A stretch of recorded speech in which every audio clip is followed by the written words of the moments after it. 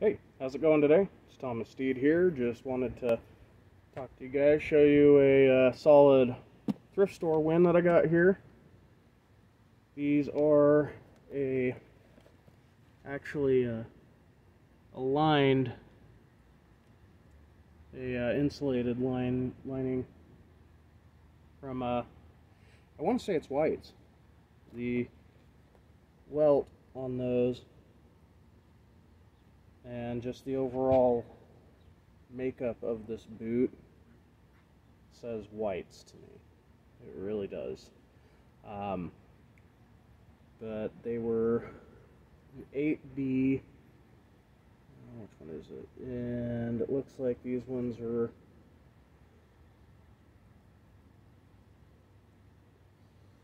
$11.08. So back in 2008. I think these were made. So whoever it was that made them, they did a fantastic job. And whoever bought these originally, like I said, the other thing that screams at me is the coloring. It looks like that red, I don't know if it's the red dog or whatever they call it, but the that redder leather from whites. Not as much of a win for me because I can't fit in them, but my wife can. She'll be able to fit in them a lot better once she has the babies. Yes, I said babies, twins. So that said, like, share, subscribe, comment in the comment section, and I will have a donation link to my Streamlabs. And yeah, if you feel so inclined, drop me some money. Anything helps. I appreciate it. If you enjoy the content, I enjoy making it. Let's take a closer look at these. They got the mini lug sole on them. Your standard rounded bottoms for that arch support inside of them. So this is more of a packer style. Not the super pointy toe one, but still a packer style. You can tell they had the original kilties. It's another thing is that it's got 5 points on here, which is the more of the whites style kiltie. They're typically just straight.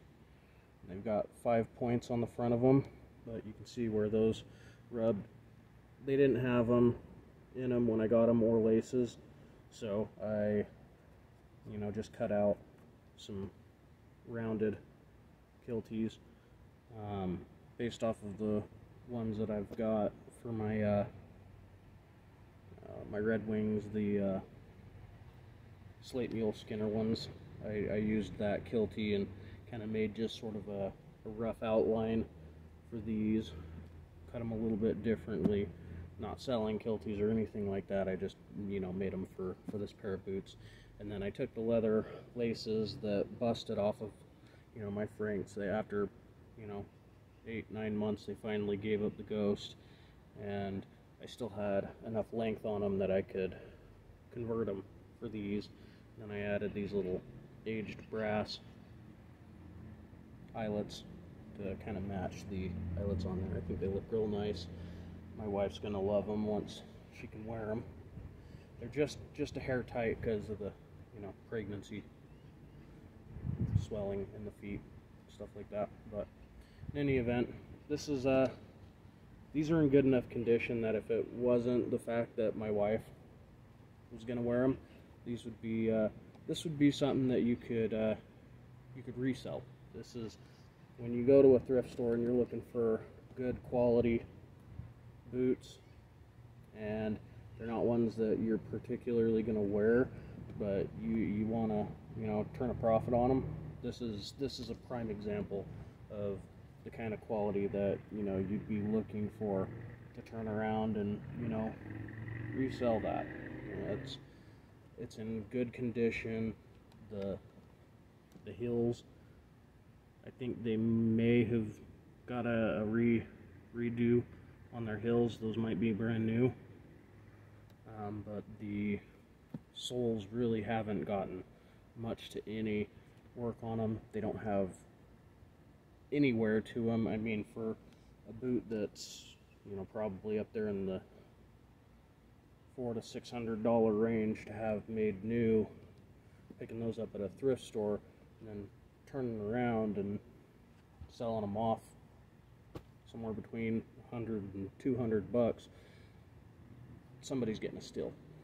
If you're not going to wear them, somebody will, and then somebody who knows what you got and what they're getting for that price, and everybody wins in that situation. So that would be one.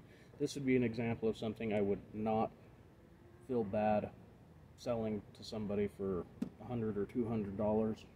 Yeah, I'd make my money back on them, you know, plus a little bit, and somebody else would be getting a fantastic boot that doesn't fit me, and I was able to just condition them a bit, put a new kiltie on there, throw some laces, and somebody else is getting an amazing boot for a great price. But that's not the case with these ones. My wife's getting these ones. So anyways, thanks for checking it out. Y'all have a good one. Like, share, subscribe, comment in the comment section.